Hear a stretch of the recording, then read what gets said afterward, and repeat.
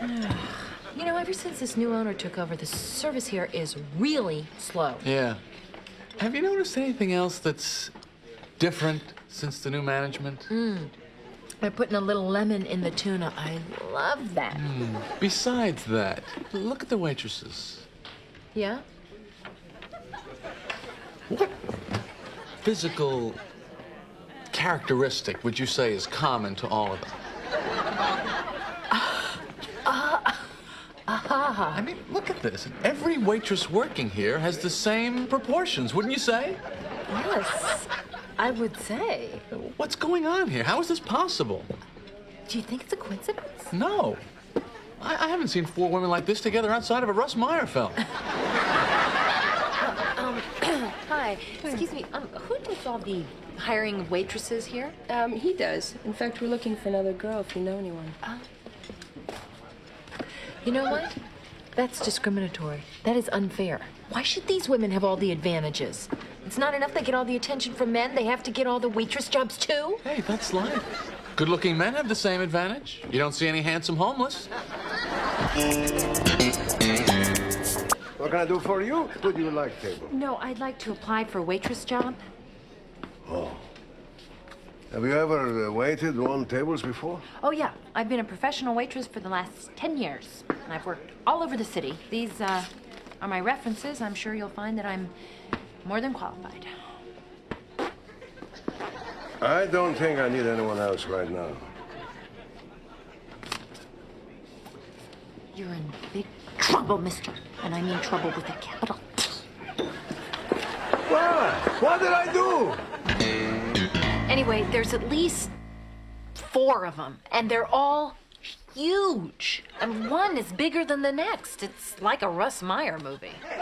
Who's Russ Meyer?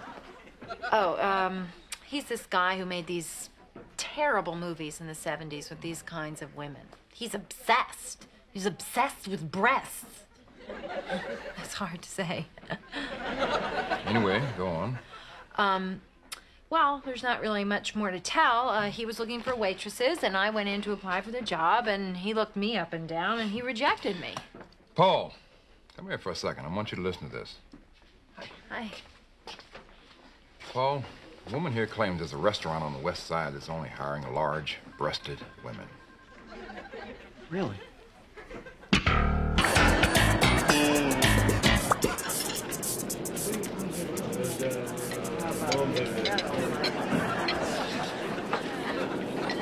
Hey, look at this. What is going on here? Well.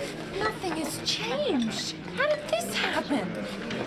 Oh, these are the 2 guys I talked to, the Equal Employment Opportunity Commission. Hey, what are you 2 guys doing here? I thought you were going to do something about this. Now you're eating here? Well, no, well, that's why we're here. We're checking things out. Yeah, we're checking it out. You're checking it out. Yeah, but... See you back at the office, guys.